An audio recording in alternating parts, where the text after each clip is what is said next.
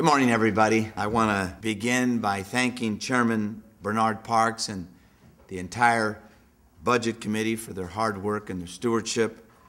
I appreciate their countless hours of consideration, and I want to note the responsible tone and tenor of the debate so far.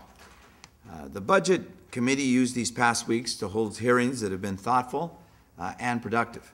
It's been the type of the debate that the people of Los Angeles deserve and expect from their elected officials. And now, as the budget moves from the committee to the full City Council, decisions will be made that will have a lasting effect on the city and our ability to deliver basic services to our residents. Without a doubt, the original budget will change. That's part of the process. We expect that.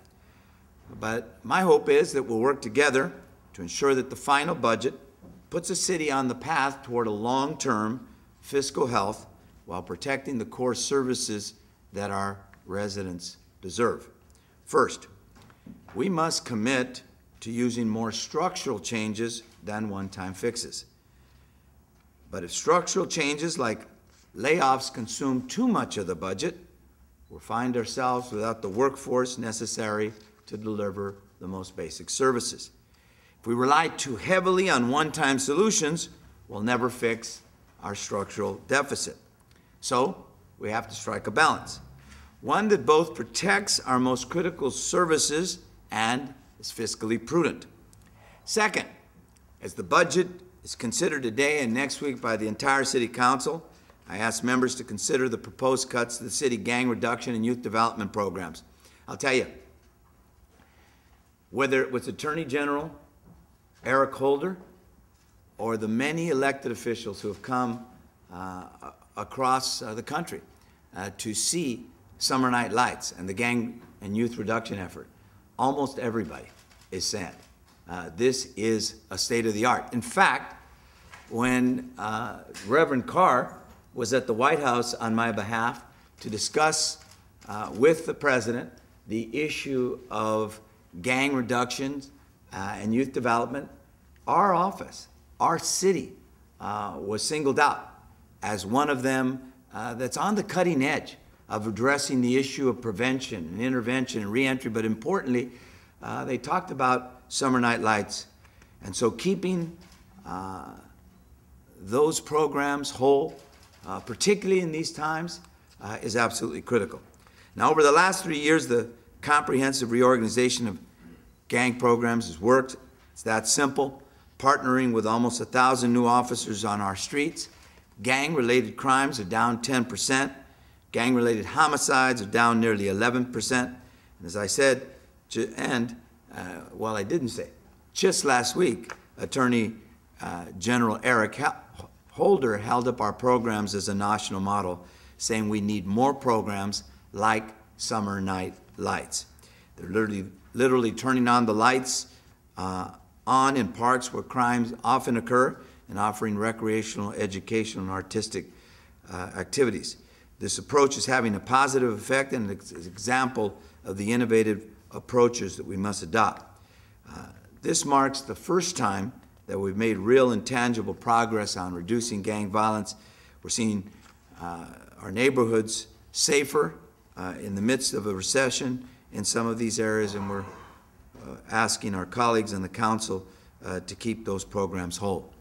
Now, some might argue that an 8% or a $1.33 million cut to our gang programs is not significant, but 8% means 296 young people and their families will not receive services, will lose intervention workers, will begin trusting relationship within our communities, relationships that are sometimes the sole reason why we're able to stop violence.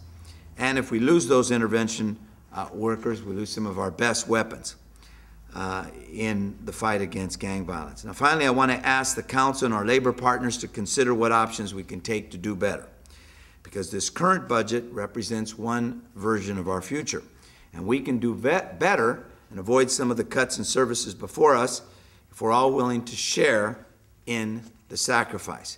We can find better ways of protecting our fiscal health and balancing our budget. We can come together and find the common ground needed to secure a more sustainable future. I welcome dialogue with our partners in labor and look forward to a productive discussion that results in a budget that is balanced, puts the city on a path to a long-term financial health, and protects the core services that our residents deserve. And by that I mean, I'll restate what I've said many times. We don't have to have a proposed budget with 750 layoffs. You know, a lot has been written about talks that have, or proposals that have gone as high as 4,000. Remember, we will, in this budget, have extricated about 3,500 people from positions, either through early retirement, through layoffs, through transfers of some sort. These were positions with people in it.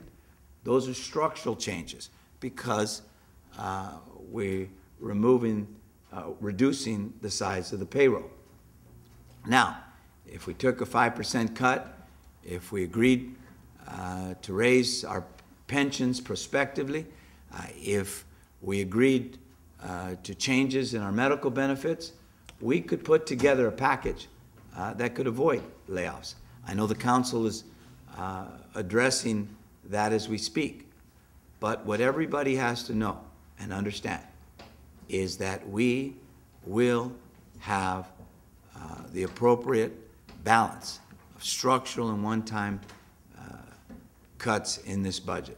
We must have the kind of structural fixes that put us in a better financial position next year and the year beyond.